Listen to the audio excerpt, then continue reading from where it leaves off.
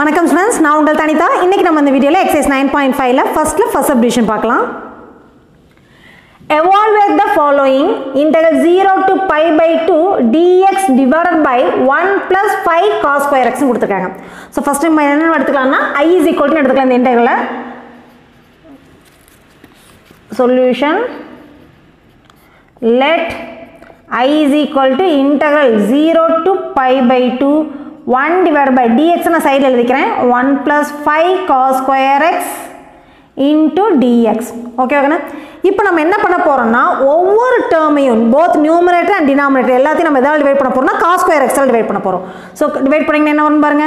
integral 0 to pi by 2 1 divided by cos square x the whole divided by 1 by cos square x plus 5 cos square x by cos square x னு வரும். cos square x by cos square x into dx னு வரும். So cos square x cancel ஆயிருமா? 1 by cos square x ங்கிறது என்னங்க? secant square x னு ஆகுமா? அப்ப secant square x the whole divided by இங்க ஒரு secant square x வரும் plus 5 into dx. இப்போ இத நம்ம சால்வ் பண்ணனும்னா நமக்கு வந்து இங்க tan square x இருந்துச்சுனா தான் ஈஸியா சப்ஸ்டிட்யூஷன்ல சால்வ் பண்ண முடியும். அப்ப நம்ம secant square in terms of tan square மாத்த போறோம். secant square x ஓட ஃபார்முலா என்னது? 1 plus tan square x நமக்கு ஐடென்டிட்டி இருக்கு இல்லையா?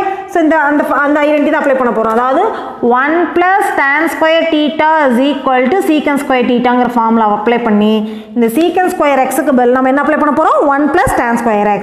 அப்ப அப்ளை பண்ணீங்கனா உங்களுக்கு என்ன ஆகும் பாத்தீங்கன்னா I is equal to integral 0 to pi by 2 secant square x numerator இருக்க secant square x அப்படியே தான் இருக்கும். denominator இருக்க secant square x மட்டும் தான் அந்த ஃபார்முலா அப்ளை பண்ண போறோம்.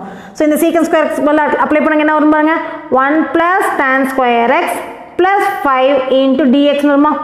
1 plus 5 ங்கிறது 6 ஆயிருமா கண்ணா? அப்ப integral 0 to pi by 2 secant square x the whole divided by tan square x plus 6 into dx. இப்போ நம்ம சப்ஸ்டிட்யூஷன் போடலாம்.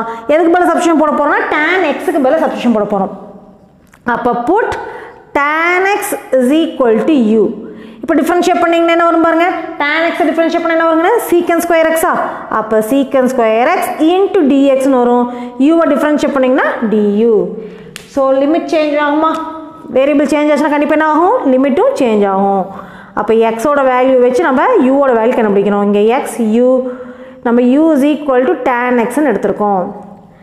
அப்ப பாருங்க x ஓட வேல்யூ என்னது? 0 னும் pi by 2 னு இருக்குது. tan 0 ஓட வேல்யூ 0, tan pi by 2 ஓட வேல்யூ infinity. சோ லிமிட் வந்து 0 to infinity ன்னு மாறிரும். secant square x dx ங்கிறது du ன்னு மாறிரும், tan x ங்கிறது u ன்னு மாறிரும். அப்ப நம்ம integral I is equal to integral 0 to infinity 1 divided by u square plus 6 into du ன்னு மாறும். இப்போ ரெண்டுமே பாசிட்டிவா இருக்குது. அது இல்லாம இந்த ரூட் இந்த 6 வந்து நம்ம எப்படி எழுதலாம்னா ரூட் 6 the whole square எழுதலாம் இல்லையா? சோ இங்க வந்து 6 can be written as root 6 the whole square எழுதிக்கலாம். அப்ப 1 by x square plus a square ஃபார்மட்ல இருக்குதா? இப்போ இன்டகிரேட் பண்ணா நமக்கு என்ன வரும்? 1 by a into tan inverse of x by a ங்கறத formula. அப்ப 1 by a ஓட வேல்யூ வந்து root 6 into tan inverse of x க்கு பதிலா u இருக்குது. a ஓட value root 6. Limit 0 to infinity. இப்போ நம்ம லிமிட் அப்ளை பண்ணலாம்.